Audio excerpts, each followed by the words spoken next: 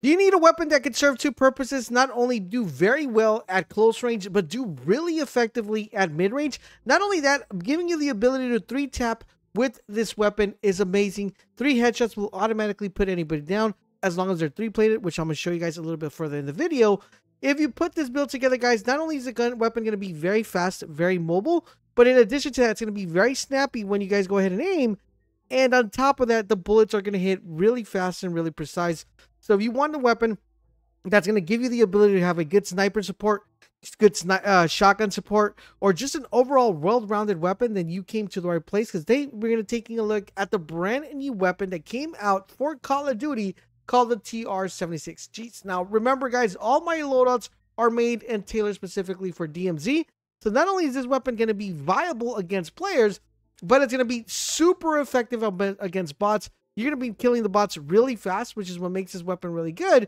And even though this weapon does come with a 45 round mag, it doesn't really matter, because the amount of bullets that it takes to kill a bot are less than any other weapon that you could probably run here. So you're not throwing through that clip very fast. So with that being said, guys, let's talk about what we're going to be doing. So first and foremost, you guys are seeing me gameplay of me using this weapon.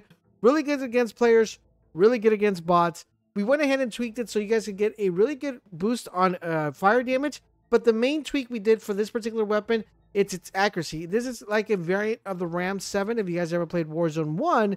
And as you guys know, this weapon does tend to have a lot of quick. I'm going to show you guys how to control that kick and how to keep that kick from going up. And also the pattern of that the weapon takes in order to do so. So with that being said, let's go to the firing range. Let's talk about that, and then we're going to jump in here and take a look at the build that we have available for us. All right, so here we are at the firing range. I'm going to show you this weapon 3 taps. There's this 1, 2, 3. All right, dead. We're going to go here. We're going to aim at his head. 1, 2, 3. All right, so you see 3 tap into the head right there. Very nice. The recoil pattern here is not going to hold down the stick. It's just pretty much vertical, and then it starts kicking just a tad bit to the left once you get to that final recoil here. As you notice, the recoil pattern goes straight up and then goes to the left. So basically you want to compensate for the left a little bit, and you just want to make sure you hold that in place there. Very nice, very fluid there, allowing you to get that nice little sensor shot. The good thing is, since this pushes vertical, you're going to want to make sure that when you're aiming and you're shooting this gun, you're kind of aiming at the torso, so the bullet could automatically kick right up to the headshot. As you see right there, when you're aiming at that torso, you're going to start at the torso, automatically aim with the headshot. If you're aiming straight at the headshot, just keep it down just a little bit so you can just automatically get those headshots like that. It does really good at long distance, so that's 10 meters. I believe this is 30 right here. That's really good. And even for further distance, you're still going to be able to tap, not a 3-tap, but you'll still be able to knock the player very fast, very easily if you guys are able to use this weapon. So what exactly are we using in this gun? Well, let's leave the firing range and find out.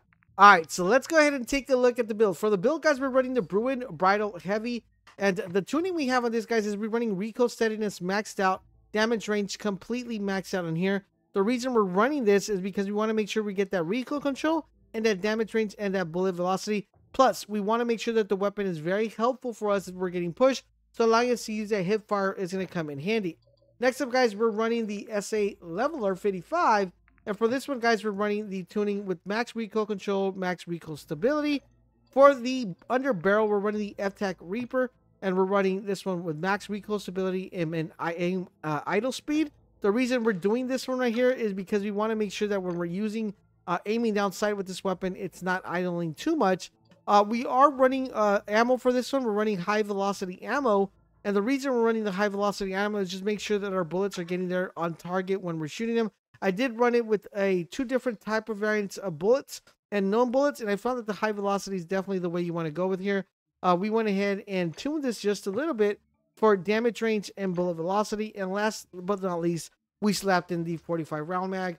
And it's going to kind of reduce a little bit of mobility here, guys, and handling. But we're picking up a couple of these components from our items here. And I think if you put this build together, you guys are going to be doing very well, especially in DMZ. Due to the fact that it's has a really fast time to kill when you're fighting players. But in addition to that, it does become very powerful when you're fighting bots. Put this build together, guys. You won't be disappointed. Stop by and hang out. If you need help with anything with DMZ, I know we got no new missions, but if you're still trying to catch up, make sure you stop by. If you need help with that serpentine camo, we're helping every single day. So make sure you stop by and hang out. Thank you guys for watching, and I'll catch you guys on the next video.